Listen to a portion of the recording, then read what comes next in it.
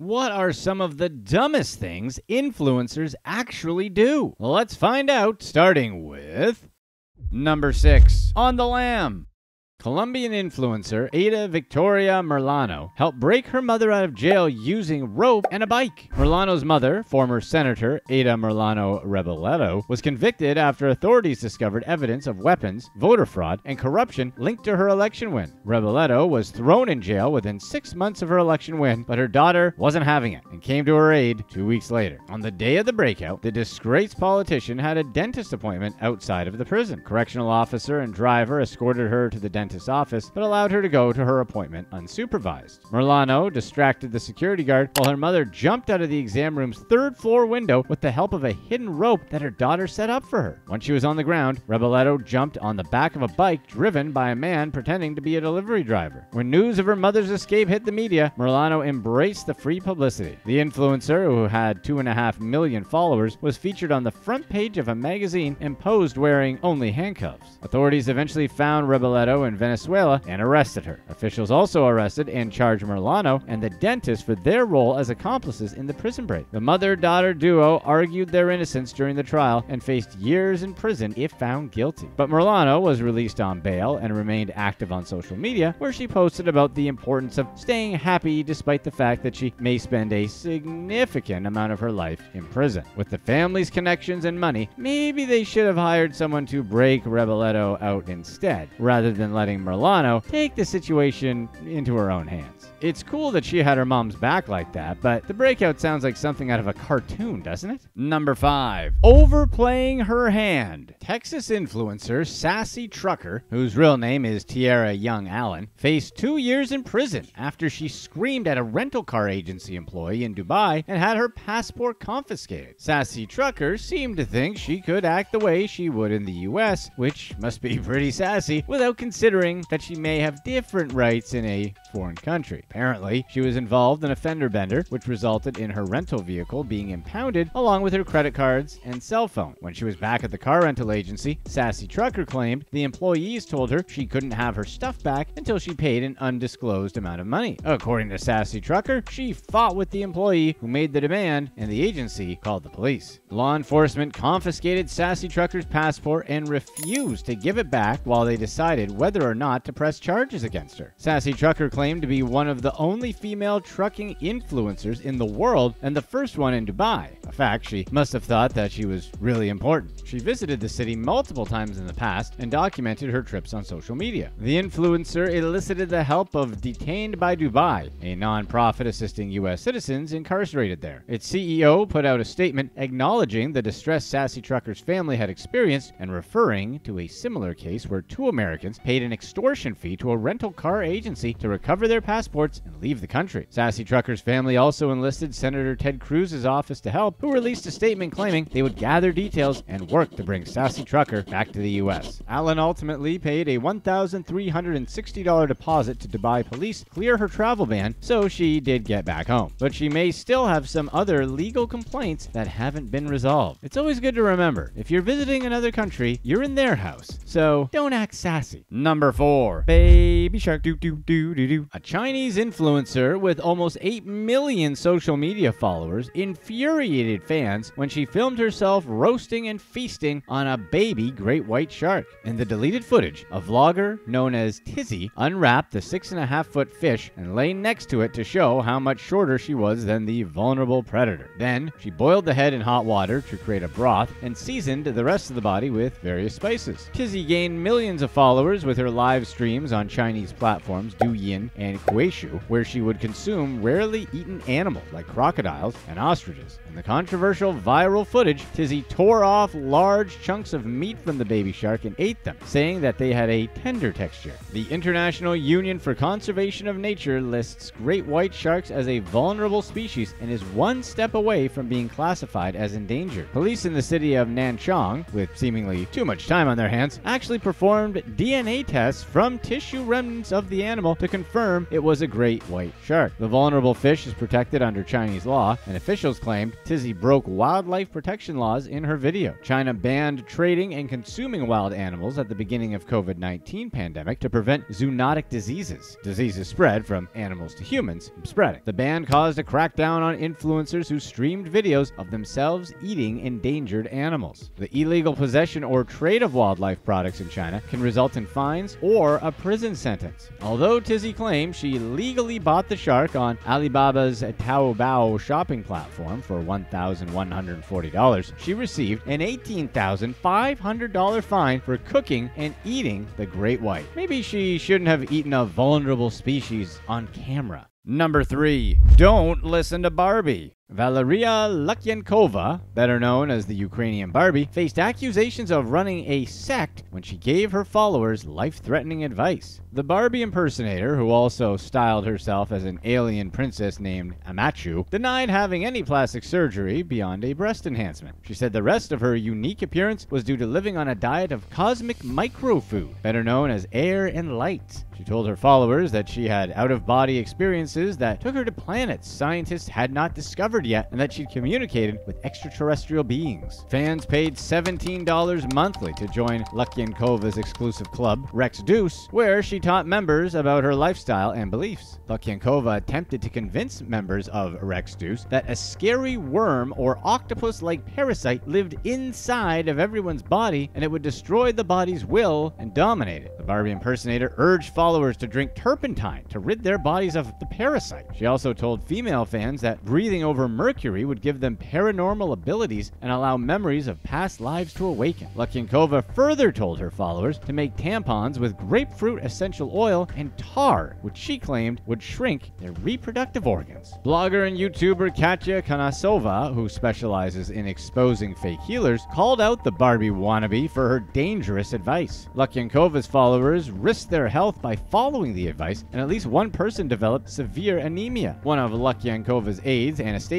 allegedly threatened people who critiqued Rex Deuce and claimed she would flush anyone who dared say a negative word about the club down the toilet. We're not sure if this was a valid threat. One day, Lukyankova abruptly closed Rex Deuce. She posted an explanation saying that the club had helped many people find themselves, understand how their worlds worked, and allowed them to master quantum technologies and apply them to daily life. So, obviously, mission complete. While she said she received gratitude from members of the organization, she decided she couldn't run the club anymore. She ended the post by stating that she wanted to share information with even more people. One commenter suggested that the real reason for closing Rex Deuce was that Konasova exposed her, while others accused her of giving dangerous advice and putting people's lives at risk. Lukyankova moved to Crimea in 2014 after Vladimir Putin annexed it in an attempt to help boost tourism. The avid Putin supporter faced a probe by the Russian police and prosecutor's office for her outrageous advice. Lukyankova eventually disappeared and is believed to be hiding somewhere in Mexico, probably still giving weird, bad medical advice. And look, we feel bad for these people that took her advice, but who's listening to Barbie and being like, oh, that makes sense, I'll drink turpentine? It sounds like one of those weird toys where they say something, but it sounds like something else, right? Like she's saying, we'll have fun at the mall or something, but all the kids hear is, you have an octopus parasite inside you that wants to take over your body. Number 2. Puppy Girl.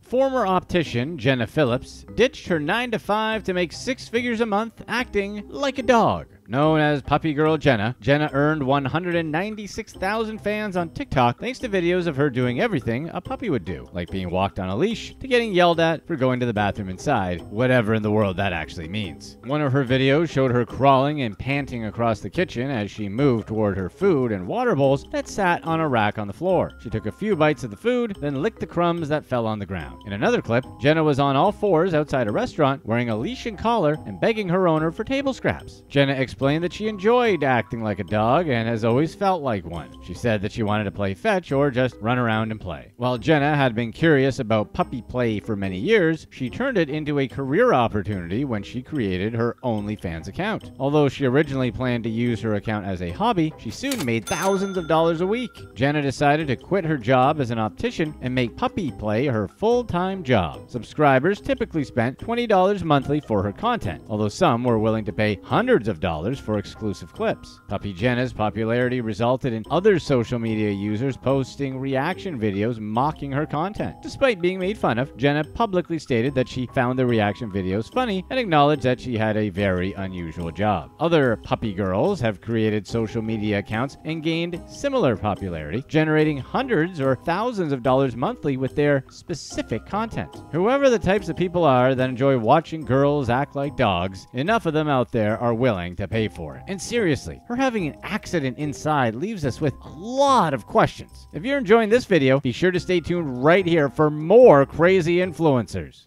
Number 1. Not the cop car.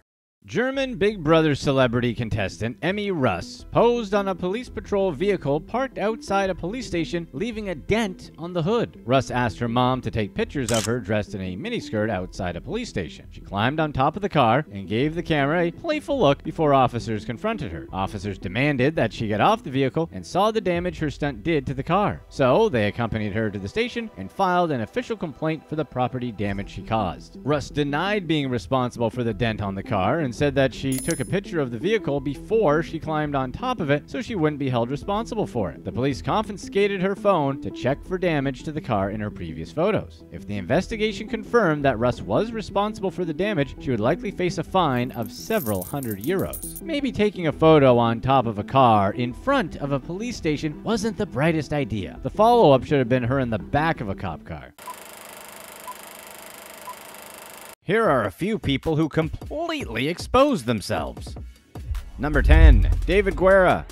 Someone should have told David that you shouldn't post evidence of your crimes on social media. This genius from San Antonio's South Side posed for the camera holding cash, guns, and let's call it illegal substances because, thanks YouTube censors. Clearly, David was looking for attention, and he got it. Shortly after he posted the images came to the attention of the Bexar County Sheriff's Department. They sent 3 different divisions after Guerra, and it didn't take long for them to find his car and pull him over. In the car, they found illegal substances, a loaded gun, and cash. The sheriffs also found another man in the car with him, Urza Guerra. They arrested them both. We don't think they let you post on Instagram from jail, so we may not hear from them for a while. Number 9. Paula Asher. It was bad enough that a Kentucky woman made the awful choice to drive drunk. But when Paula Asher slammed into a car filled with 4 teenagers, she made things even worse by driving away. Police inevitably caught up with her and charged her with 4 crimes: driving under the influence, leaving the scene of an accident, driving under the influence of alcohol, and possession of a controlled substance. Asher didn't keep quiet afterwards, though her lawyer probably wishes she did. In her infinite wisdom, she decided to post on Facebook about how she got drunk and hit another car. She made sure to end the post with the signature LOL. It's one thing to make terrible choices. It's something entirely worse to laugh out loud about them on social media. Outraged families saw and shared the post with the judge in the case. The judge was, shall we say, unhappy. When Judge Mary Jane Phelps saw Asher in court for the first time, she told her to delete that Facebook account. But Asher did not delete her Facebook account. Another in a series of unwise decisions. When the judge found out, Asher was found in contempt of court and sentenced to spend 2 days in the county jail. In another DUI or LOL moment, Oregon teen Jacob Cox Brown had a serious wake-up call driving drunk. He too joked about his crime on Facebook when he wrote, "Driving drunk, classic, but I am sorry to whoever's vehicle I hit." He ended the post with a sticking your tongue out emoji. 2 of his Facebook friends shared the post with police, who promptly arrested Jacob. When you post something like that, you've got to assume it won't stay private for long. Number 8. Nicholas Grove. He did not want to go to jail. So, when cops brought him in for booking, he decided to run away. He was originally arrested for stealing computers, checks, and credit cards from an Oregon Education District building. Nicholas couldn't bear the thought of prison, so as they were booking him, he hopped over a counter and ran away. Freedom didn't last long. They scooped him back up later that summer and booked him, successfully this time, to await trial. Still, Grove was determined. Grove seized another opportunity in the rec yard by climbing over the fence, a fence topped with razor wire, and went on the run again. This time, he made it to Mexico. Maybe Nicholas thought that he was Andy Dufresne, the character from The Shawshank Redemption who broke out of prison to live out his days in Mexico. He wasn't. If you watch the movie carefully, you'll notice that Andy Dufresne never posted anything on Facebook. But while Nicholas lived a life of freedom in Mexico, he just kept posting. He posted selfies of himself in and around Cancun, which made it pretty easy for police to find him once they got the info from Facebook. A year and a half later, U.S. Marshals swooped in to Tulum, Mexico, and picked up the fugitive. They hauled him back to Oregon to face trial for his original crimes and a new one, felony escape. He got 5 years. Number 7. Dakari McAniff. A Los Angeles man named Dakari McAniff thought he cracked the code to get famous on social media. For some reason, he felt the secret to Twitter fame involved showing the world your gun and aiming it at people. Then he said if he got 100 retweets, he'd use it on someone. It didn't take long for cops to figure out who posted the image and caption on Twitter. It also didn't take long for them to arrest McAniff and bring him to jail. We don't know how long it'll take for this Los Angeles sniper to learn his lesson, but we doubt he'll post about it when he does. Number 6. Orlando Henderson. He just loved to flaunt his luxury lifestyle on social media. He took pictures of himself next to his brand new Mercedes and posted them, claiming to be building his brand. He also posted pictures of himself holding huge stacks of cash. While he posted like a famous rapper, Orlando was a lowly bank teller in North Carolina. We're not sure how many likes he got, but we do know the FBI were not his biggest fans. However, Henderson was pretty brave in his plot to rob his own bank. He just walked into the vault, grabbed people's cash, and deposited it into his account at an ATM around the corner. In all, he made off with $88,000. He put $20,000 down to buy the new Mercedes that he proudly posed with for social media. Once the FBI got involved, Orlando's life of luxury came crumbling down. Orlando was charged with a few counts of fraud and 19 separate counts of theft and embezzlement. With decades in prison and millions of dollars in fines heading his way, Orlando probably wishes he stayed off social media. Number 5. Lee Van Bryan. After a long flight from London, Lee Van Bryan landed in Los Angeles with his friend Emily Bunting. Lee and Emily made it through passport control. However, less than friendly Homeland Security agents prevented them from taking another step. In this case, it wasn't that Lee and Emily had done something. It wasn't even that they were planning to do something. Instead, border agents detained and grilled them over some cheeky tweets Lee posted before traveling to LA. Before leaving, he posted about how he would destroy America and dig up Marilyn Monroe's grave. Not exactly wise, but still just a tweet. What the border agents didn't understand, according to Lee, is that destroy is slang for party. So when he tweeted that he was going to destroy America, he was talking about partying. Oh, and he didn't mean it when he tweeted 3 weeks prior that they were going to Hollywood Boulevard to upset people and dig up Marilyn Monroe's grave. In fairness, maybe it was all a big misunderstanding. It seems likely that Lee and Emily were traveling to LA to have fun and party. And as they pointed out to the border agents, digging up Marilyn Monroe's grave is a joke he lifted from the show Family Guy. The Department of Homeland Security was having none of it, though. So instead of a hearty welcome to America, they got a trip in a police van and an overnight stay in a holding cell. Lee met some nice men in his holding cell who were allegedly huge and covered with tattoos. They told him they'd been arrested for smuggling substances into the country. Then they took his dinner. The next day, it was back to the airport for Lee and his friend, where they were sent home on a jet. Number 4. Dominic Alfonseca. Dominic will have you know, he's the victim in this story. All he did was walk into a bank and ask for some money. He smiled at the teller and handed her a note. He said please and thank you. What we know at this point is that Dominic was a very polite bank robber. His note, though, was a little more urgent. It said he needed the money right now because it only takes the police 3 or 4 minutes to arrive. Then it said to ring the alarm a minute after he's gone and make sure the money doesn't blow up on his way out. He even put a little smiley face at the end. He walked out with a bag full of cash and was arrested 22 minutes later. Alfonseca didn't waste those 22 minutes. That was all the time he needed to make a couple of Instagram posts sharing videos of the robbery and a photo of the note he'd given the teller. The reason why Alfonseca believed he was the victim is pretty simple. He never threatened the teller or anyone else. He just politely asked for the money. It's not his fault she was generous. Nothing to do with the fact that he was an aspiring rapper who posted the photo and videos for exposure. Not one to miss an opportunity, Alfonseca took some time in a jailhouse interview to give shoutouts to Michelle Obama, Justin Bieber, and Lady Gaga. Number 3. Augustine Nadru. On a sunny January afternoon on Staten Island, Augustine made a little clip for his Instagram followers. He filmed himself strolling down the sidewalk and chatting with a postal service worker. Then he filmed himself walking into a bank and telling a cashier how lovely she was. He was careful to say he was a one-woman man, but if he weren't, he would marry her. Finally, Augustine turned to the room and shouted at the top of his lungs, "This is a robbery!" Then he left. Augustine didn't stick around to get any money. If he had, things would have gotten a lot worse for him. Even so, the police were happy to charge him with several crimes. In a hilarious twist, this was the second bank he, quote, robbed that day. He also had an open case from 2018 in which he walked into another bank and pulled the same stunt. In the end, he was charged with reckless endangerment. Police also found a little bit of weed on him, which was still illegal at the time. Number 2. Harim Shah. Some people never learn. Take this Pakistani TikTok star, for instance. In 2019, Shah filmed herself in the conference room of Pakistan's Ministry of Foreign Affairs, something that's strictly forbidden. If she just kept quiet, she'd probably get away with it. But that's not what TikTok celebrities do. Instead, Shah did the opposite. She posted it on TikTok for her 1 million plus followers, prompting outrage and criticism on social media. The government launched a small investigation, but she never suffered any consequences. She got away with it. This time.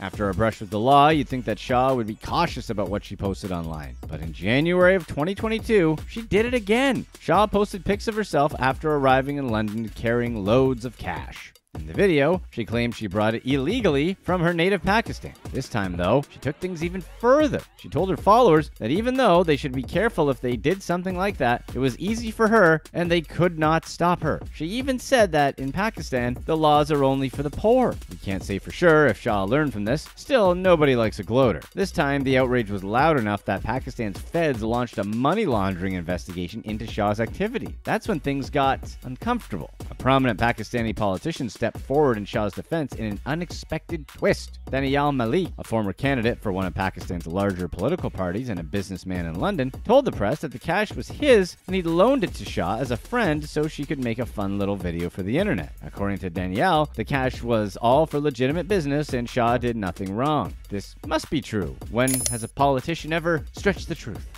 Number 1. Andrew Hennels.